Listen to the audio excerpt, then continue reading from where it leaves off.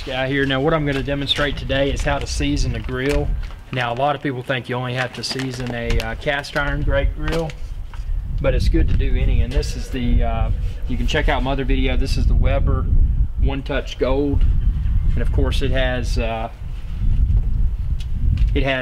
stainless steel grill, but you want to season it just to prolong the life of it and to make everything taste good the first time you cook. Because if you throw food on before you've cooked on it, you might get some funny like metal flavors and paint flavors, and you know, just that newness of the grill that you don't want that you don't want to taste.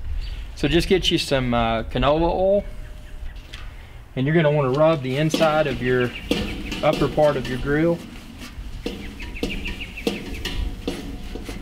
with that canola oil.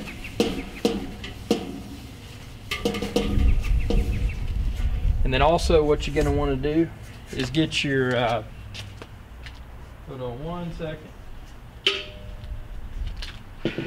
Also going to want to rub the grill grates themselves. Just get you some canola oil. I know a lot of people use potatoes, like a regular potato, to do this instead of a paper towel, but that's probably better because you can really get into the grill grates with that. Just give it a good generous coating.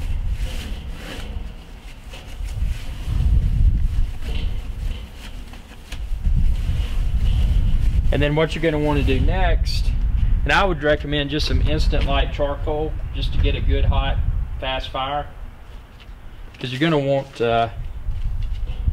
flames with this. So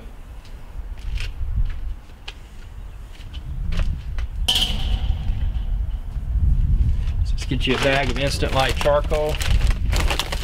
Put a lot in there because you want it to get really hot.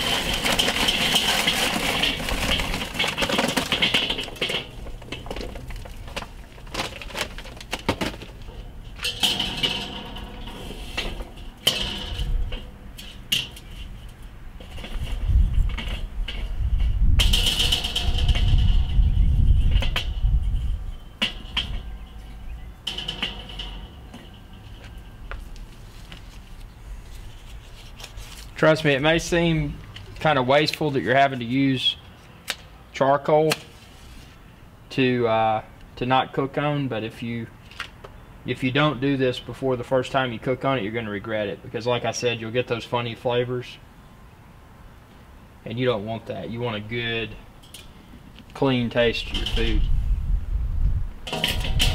So then just put your grill grate back on, let those get to going really good, and then after they're going really good, then you can, once they're hot, you can put the cover of the grill on, so that it'll do the, you know, as you saw earlier, I put the canola oil on the inside of the cover as well, and then that heat will just help to, as they say, season the grill. So you're seasoning, you know, not only the grates, but also the inner parts of the lid and everything, so that when you cook on it, like I said, you're not going to get those funny metal, paint, plasticky taste, whatever kind of taste you may get from cooking on a new grill. So this is how to do it.